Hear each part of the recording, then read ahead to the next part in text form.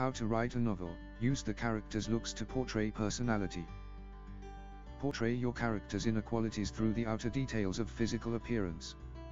For example, Scarlett O'Hara was not beautiful, but men seldom realized it when caught by her charm, as the Tarleton twins were. In her face were too sharply blended the delicate features of her mother, a coast aristocrat of French descent, and the heavy ones of her florid Irish father. But it was an arresting face, pointed of chin, square of jaw. Her eyes were pale green without a touch of hazel, starred with bristly black lashes and slightly tilted at the ends. Above them, her thick black brows slanted upward, cutting a startling oblique line in her magnolia-white skin. By contrasting her square jaw and her sharply shaped eyebrows with her delicate skin and lashes, Margaret Mitchell characterizes Scarlett O'Hara as a southern belle who is tough as nails.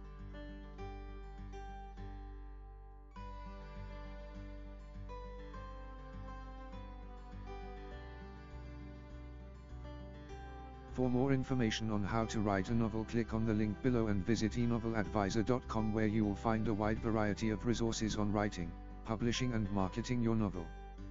There's even a forum where you can share your writing with writers around the world and get an honest critique before you publish.